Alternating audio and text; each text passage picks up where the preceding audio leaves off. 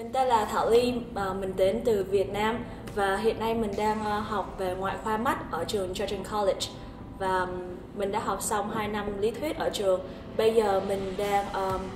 làm thực tập năm 2 để mà có thể được tốt nghiệp cũng như là lấy bằng thực tập chính thức để hành nghề. Về ngành Opticianry cũng như là ngành ngoại khoa mắt của mình đang học hiện nay thì mình cũng không có nhiều kinh nghiệm gì to tát để mà kể với các bạn hết. Tuy nhiên là học với cái ngành này á, năm đầu của mình là thực sự là phí phạm vì mình không biết là mình đang học gì cả. Tuy nhiên á, sau khi học ngành này được 1 năm thì khi mà mình học ngành này á, mình có cơ hội đó là đi làm thực tập để mà lấy thêm kinh nghiệm trong chuyên ngành để mà hiểu biết hơn là mình đang học điều gì. Khi mà mình lấy được cái kỳ thực tập đầu tiên đó, cực kỳ hạnh phúc. Và cũng như là khi mình đi làm á, mình mới biết được là những cái tháng này mình học ở trên trường á, thì ra là mình đang học về những cái vấn đề này. Mình thực sự là hiểu sâu hơn khi mà lấy được cái kỳ thực tập này. Thì khi mình đến với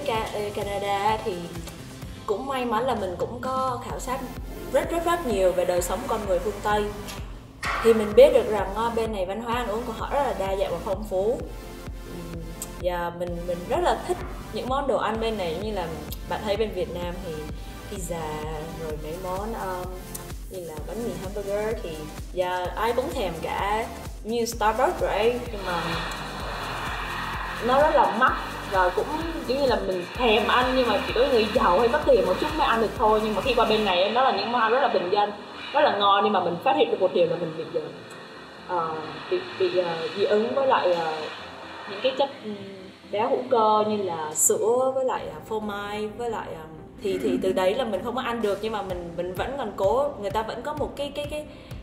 sự lựa chọn khác cho những người bị dị ứng với những thứ đấy, thì họ có thứ đồ ăn riêng nhưng mà mình vẫn cố gắng mình ăn vì nó thực sự rất là ngon, cho nên mình không có gặp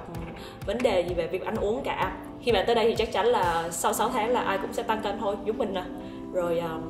về văn hóa thì cuộc sống văn hóa con người ở đây nó cũng rất là đa dạng, tuy không bằng Việt Nam thật, nhưng mà mùa hè có những sinh hoạt của mùa hè vui chơi giải trí, mùa hè y hệt như bên Việt Nam của chúng ta vậy. Và mùa đông thì họ có những cái môn thể thao mà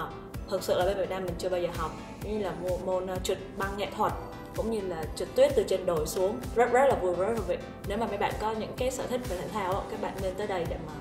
mà tham gia những cái văn hóa đấy.